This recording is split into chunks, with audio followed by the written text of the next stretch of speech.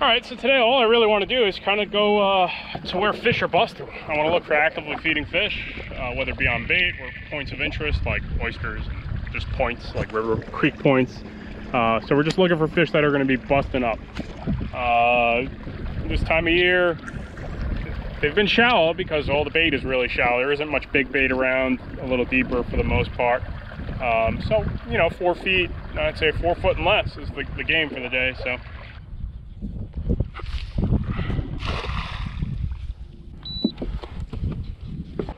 That's right, we got ourselves a mullet. A dozen or 2 dozen is probably going to be about right.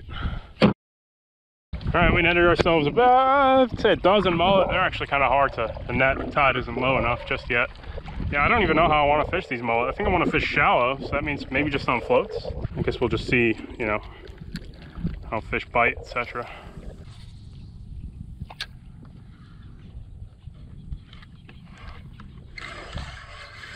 Let's see what we got there. Maybe a red drum. That's on a Ned rig. Oh my gosh. It is a red drum. Ned rig drum. I picked up these Ned rigs. I think it's the TRD Crawz Z, the letter Z, because I noticed last time I was out here, fish are really feeding on shrimp for the most part. That's not a bad drum. It's a good start for the morning. That's the lure right here. TRD Crawz. You want to get those Nedlockz. I think they call them the Nedlockz heads because they have a pretty good hook. Yikes. Mr. Redfish, chill, my friend. Chill, chill. See, that's how a redfish swims. He just puckers around on the bottom. Pretty decent one. Most of them have been about this size. I'd say plus or minus 2 inches. It's like 23, 24, somewhere around there. But like, look at that wiggle. I know, it looks silly. But we'll see, it's got like that little flap that looks like some kind of tasty crustacean for a red drum. What kind of leader should we use? 20, okay, we got 20, that's good enough. These are made by Owner, I think. No, these are VMC's inlines. And what we're gonna do is I'm gonna pitch a live mullet right on that bank there. Put a little split shot just in case there's a flounder. A lot of the bigger flounder right now have been coming out shallow water. I'm talking like 3 feet. Because that's where all the bait is. Mullet and shrimp are up real shallow, so yeah, most of the flatties have been shallow, so you don't want that guy to swim away too easily. Alright, and we're gonna go like that. About 1.5 feet, 2 feet. 2 feet's about right. That's basically where we're going to be chucking our baits.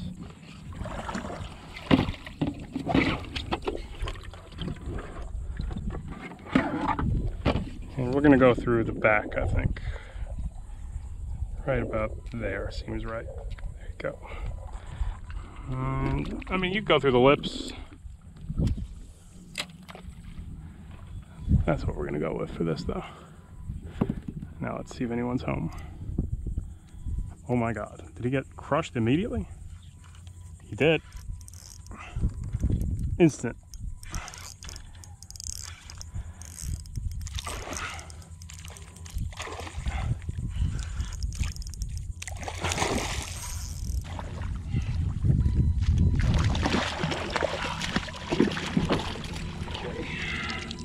Just got ourselves a nice slot redfish. We are utilizing this kayak's capabilities of spot lock and chill fishing. Those circle hooks certainly do work well. Oh, I broke that one. All right, well, he's got a little tattoo left for him. Peace. Ready for action. I don't think we're gonna find any real big drum here, but you never know. Usually these fish tend to be on the smaller side in this area, so we're gonna go right through his back like that. Oh no, get back here, my friend. Got a little split shot, so he's near the bottom, just in case we got a big flounder around here. It's possible, and we're ready for whatever is next. Uh-oh.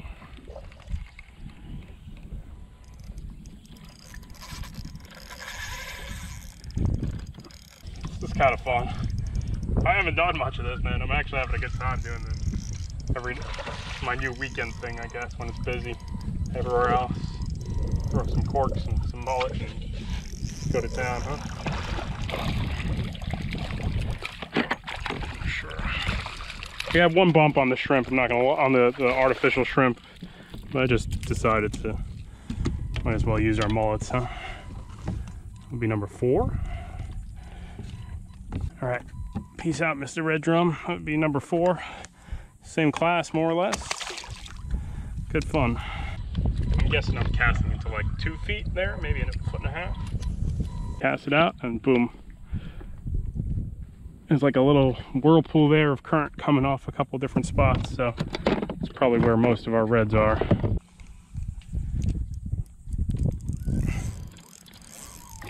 Looks like a bigger wake. Golly, gosh, get out of there.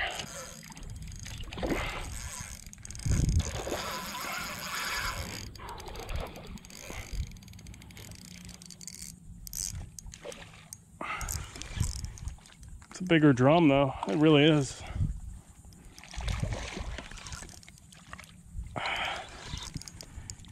Nice, a little better one. Powerful fish, man, power. Little powerhouses here.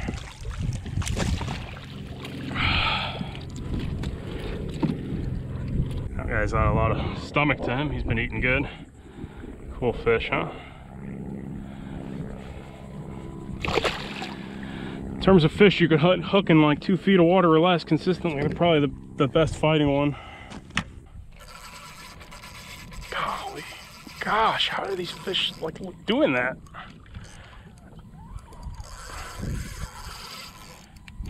Drum hole, that's what I'm gonna call it. Meg was supposed to come out with me today. She wasn't feeling that well. Man, she's missing a great day of fishing. I really wanted to get her to do this, just to get her, you know, her taste in saltwater fishing. This is by no means, you know, complicated fishing. It's something I don't do much of. But, you know, you can't argue with results, man. How many fish you can catch doing this in a day. Just sit there and catch them and catch them and catch them. I should work these artificials a little more though. Maybe I gotta figure out what they're gonna eat. It's that August temperature, like 83. These are like mullet. Another nice one. All right, man. Growing to a giant. Growing to a giant.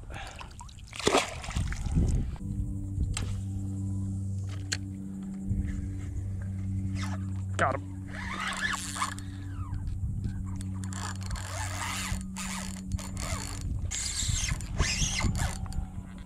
See if this one's gonna pull me off spot lock actually. Smash that Savage Gear shrimp. This fella's moving water. He's pulling me off, trying to pull me off that spot lock too.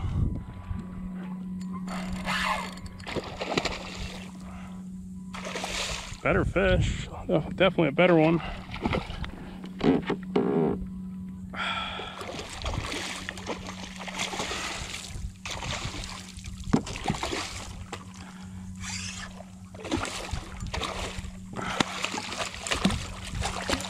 Better fish for sure. All right, got a much better one on that Savage Gear shrimp just now. See, that's the lure he liked. I like that lure for these flats and shallow water. All right, man. There's such crazy fish. I've got one on a Ned rig, one on a Savage shrimp, like 4 or 5, maybe something like that on the what's it called? On the live mullet.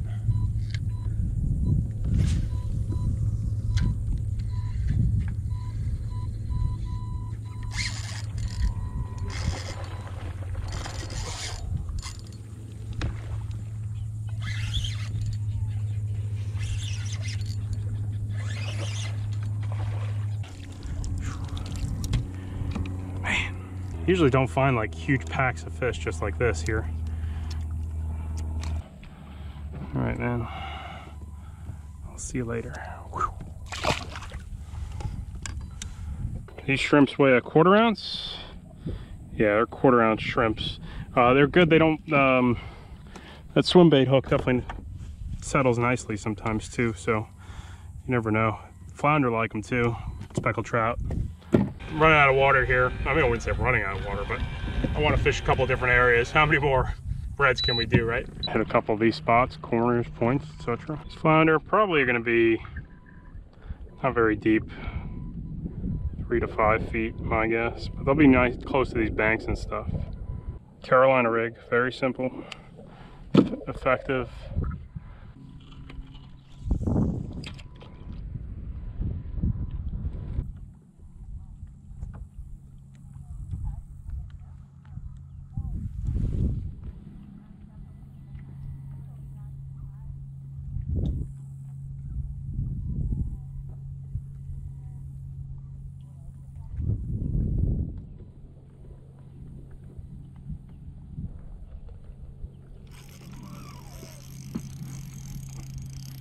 Something.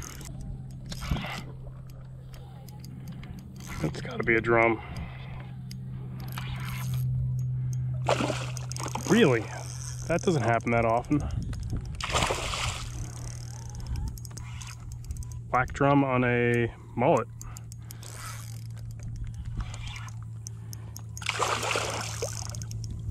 Yeah, that doesn't happen very often.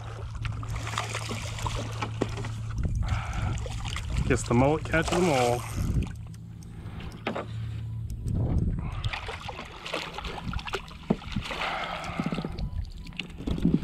That doesn't happen too often. These guys, black drum, are primarily crustacean eaters. They'll eat crabs and clams and fun stuff. Shrimps. Mullet? I don't know. I think that happens here and there, but not too often. Guess it depends on his mood. Could be pretty adaptable, I guess. They are severely underrated fish, though.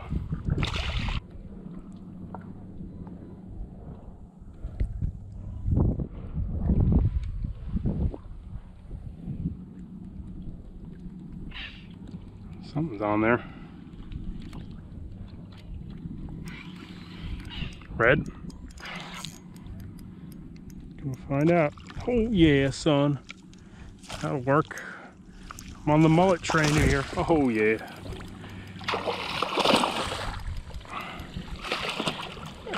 On the mullet train. Hell yeah. Like, it's funny, you know, I'm so confident in my artificial. Whew. Got beat up on those oysters. I'm so confident in my artificial flounder game. 20 and a half, that's not bad. We're gonna bleed them out and get them on ice. Nice. Very happy. You gotta fish with mullet more, huh? It's a nice fish. And I think that's a scar, my guess, but you never know. That could be. Alrighty. Happy with fish that size. 20 inches I'm very happy with. You know, 15s and 16s. Nah, 20 inches, yeah, that's pretty good.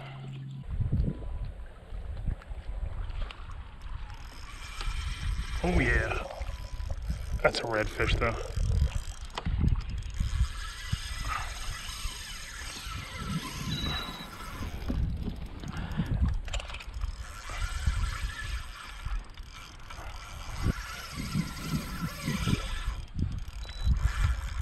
I don't know. Don't do enough of this live mullet stuff to really know what the hell I'm hooking here. I think I've been missing out on a lot by not fishing live bait at least this time of year. Hey, we're going for the ride, man. Whew. Much nicer fish. Alright, let's hit spot lock. Can't beat that either. Now I can organize myself. Redfish. Spot tail channel bass. That's a better fish. That one's probably closer to 26, 27. Peace.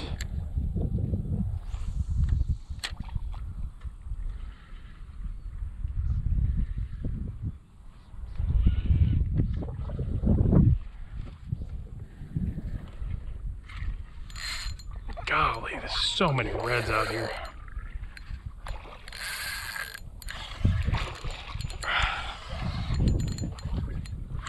That's a nicer one though.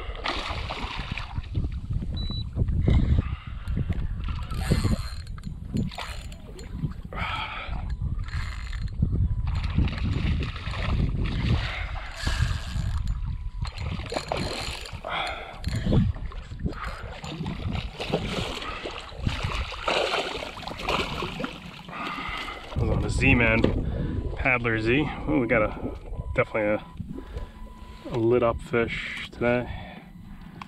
This fish has got quite a few tribal markings, if you want to put it like that. A lot of spots. Look at that. Alright, man. I'll see you later. Plenty of redfish activity. I think we're good on those. I'd like to get one more flounder, but I understand that I did the whatever's biting card, so whatever's biting is what I get, you know? Alright, we got one last spot here. Sometimes it holds a flounder or two.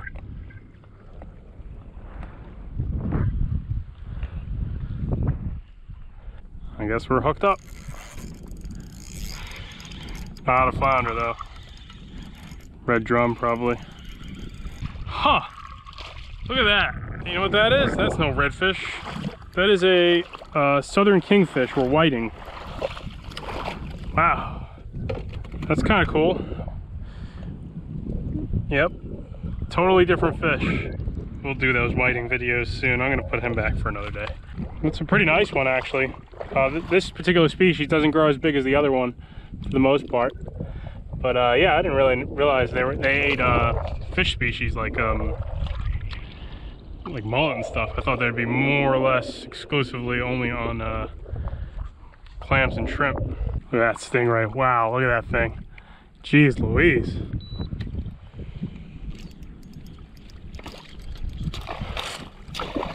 A lot of different fish today. That right there is the greatest cut bait. And also pretty nuisance-y fish right there. It's a ladyfish. Gosh. Thank you. Really tough fish to deal with. Poor man's tarpon, huh?